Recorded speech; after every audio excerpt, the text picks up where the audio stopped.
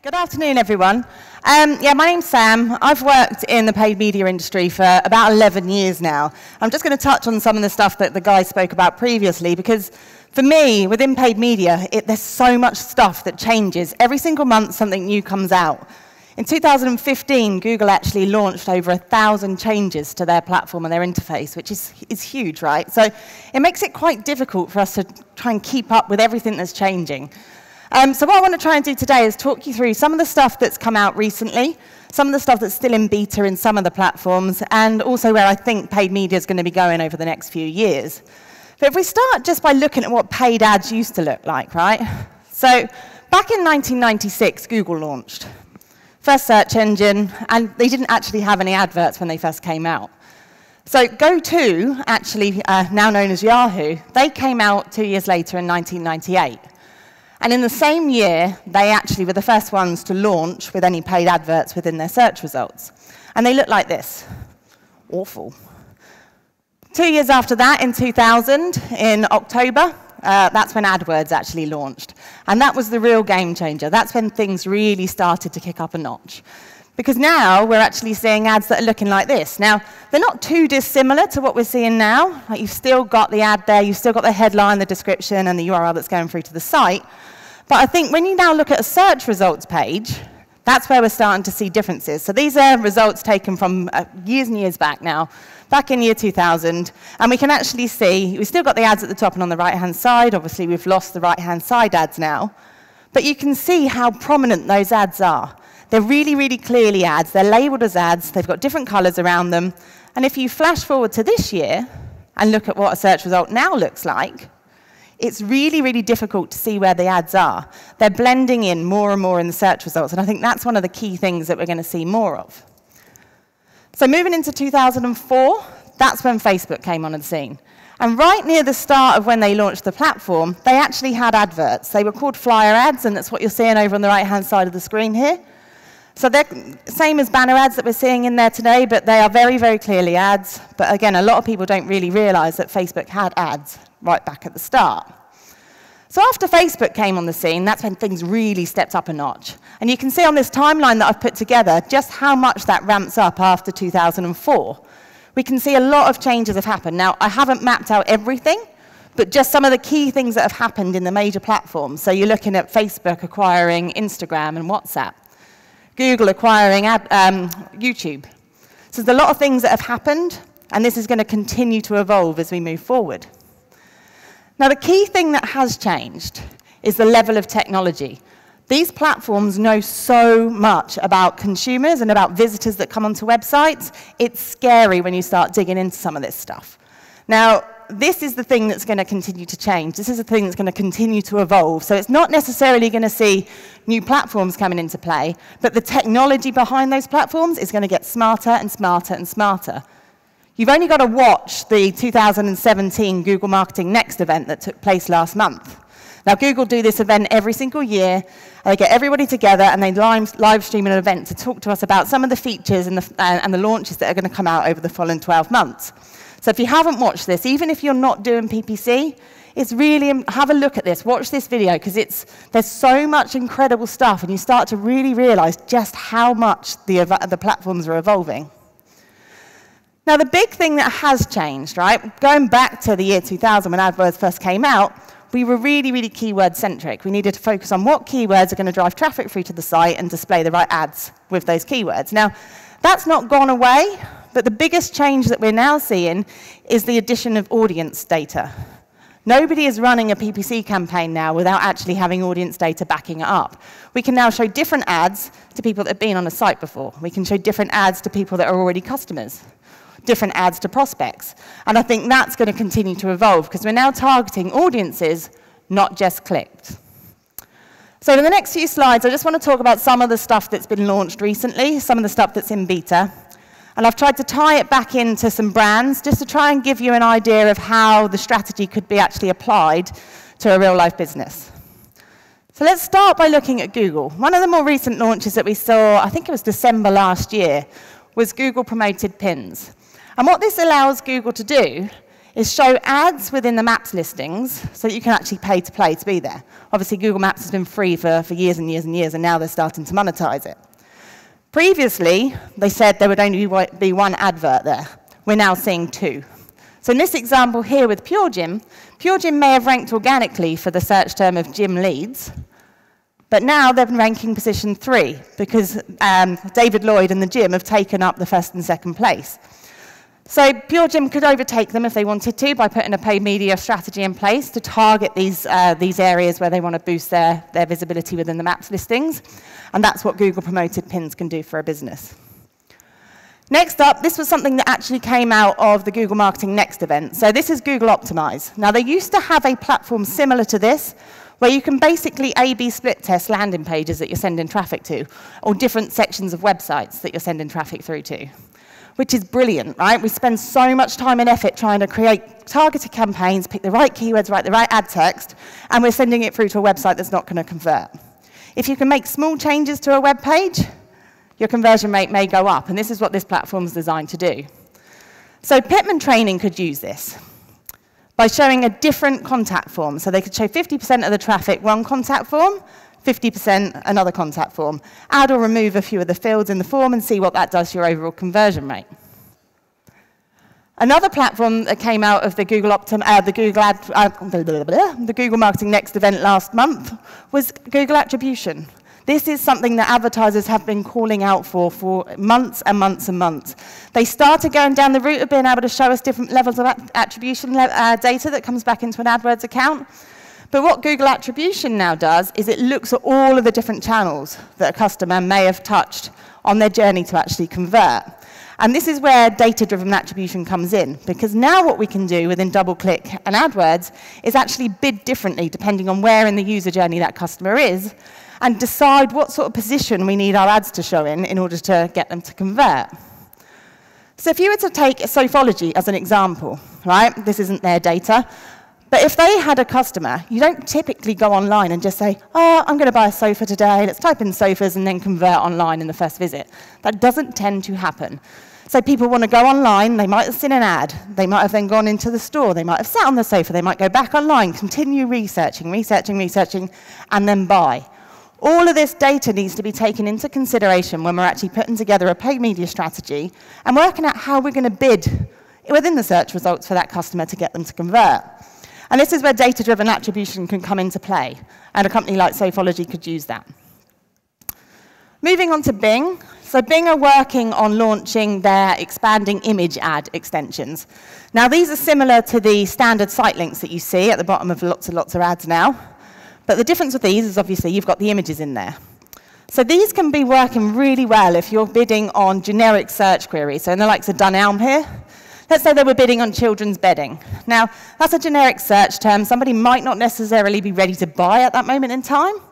But if you can take them from just going through to your generic children's bedding section of a site and land them on a more relevant product page, you're going to further entice them into the purchase funnel and get them to buy. Next up, we're going to look at Facebook. So Facebook local awareness ads have been out for a little while now. The primary purpose of these is you've actually got a store that's trying to promote something to get people to actually come in and visit the store. So with Facebook, Facebook's really clever in that you can use a lot of their features in slightly different ways. So rather than just using it to try and drive footfall into a business, you can take a Facebook pin and you can place it anywhere.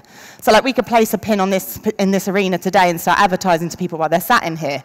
Or the Stag Company, if they wanted to get smart and do some brand awareness ads, they could say, right, okay, let's find all of the different national wedding shows that are coming out over the next year. Place demographic advertising targeting on top of that and just say, right, I just want to target men within this destination during these time periods over these dates, and then show brand awareness ads to men whilst they're in there. Because if they've got their partners going off, looking at all the different things, sitting there scrolling through their news feeds on Facebook, it's a great way of generating brand awareness at a really low cost. You could also use Facebook collection ads. So these are something that came out this year.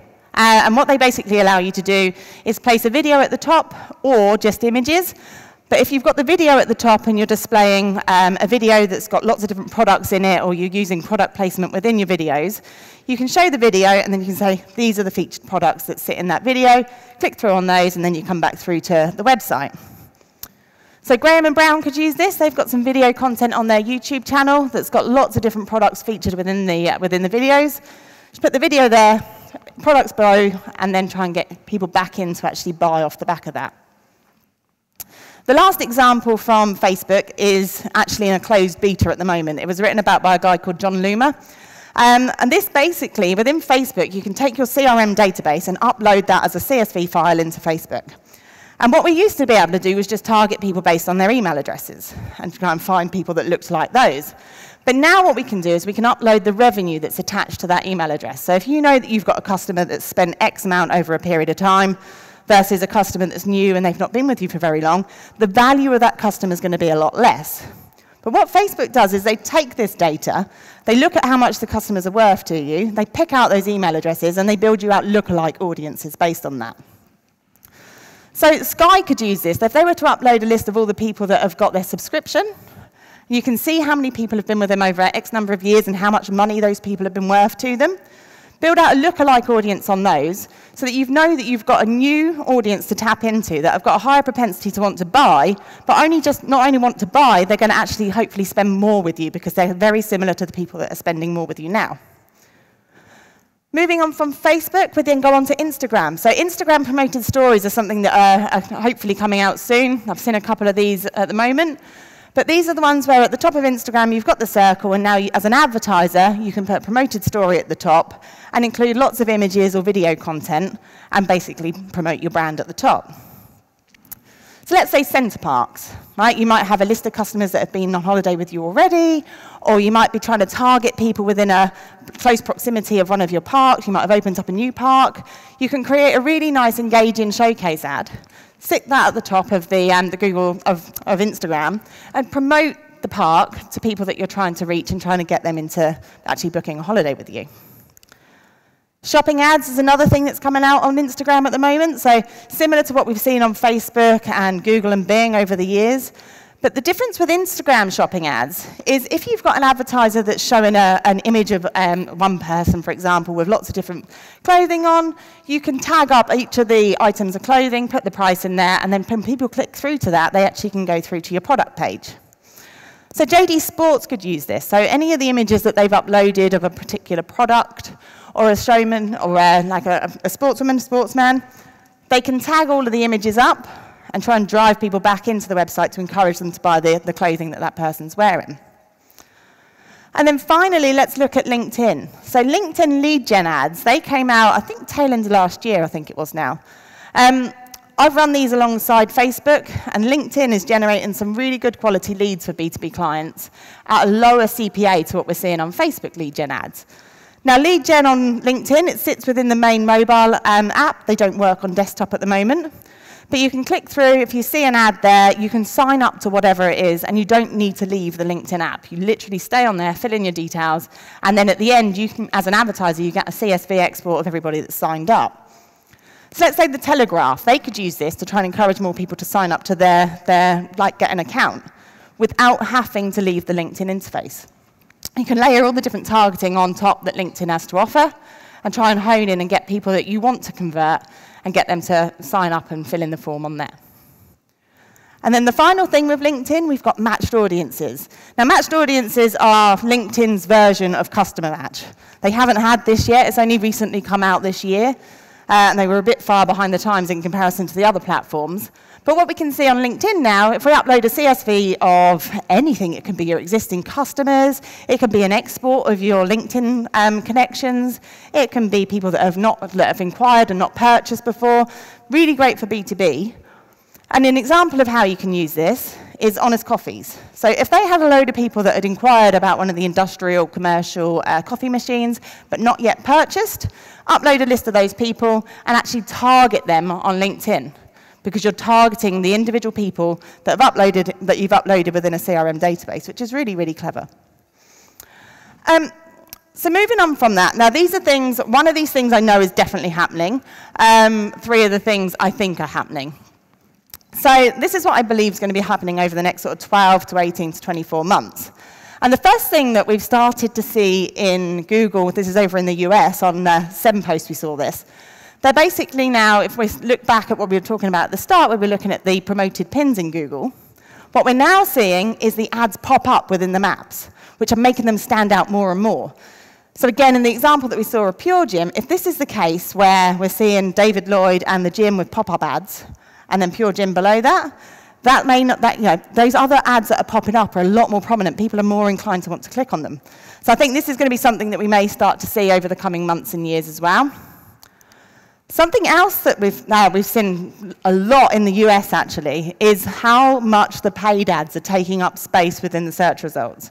So when Google first came out and said, right, we're doing away with the right-hand side ads, we're just going to show 3 ads at the top, unless it's a really, really commercial term, and then we might show 4 ads.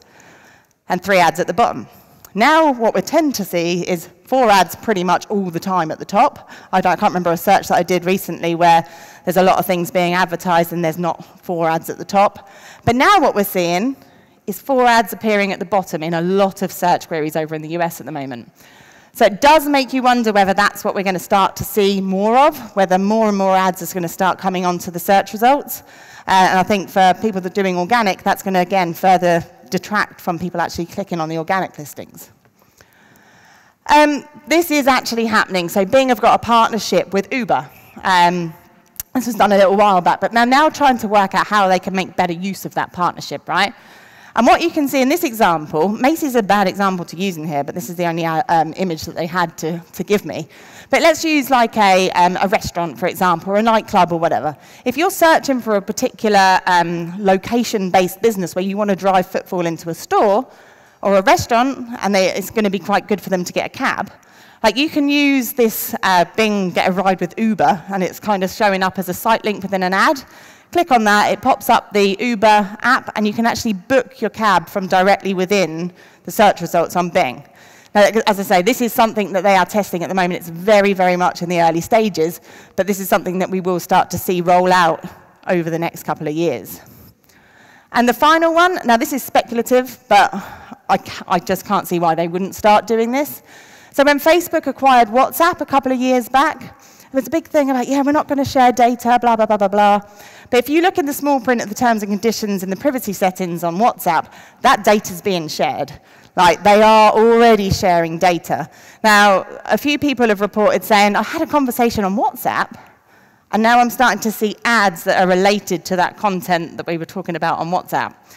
And I think that's going to start happening more and more. Whether it's just a coincidence, I don't know, but they would be crazy not to start sharing some of the data between the 2 platforms. So where do I think the future's going to go?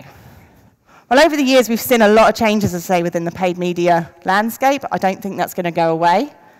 The biggest thing that we're going to start to see more is within PPC, the ads are going to get a lot more personalized. We're going to have a lot more opportunity to target people rather than just targeting people en masse.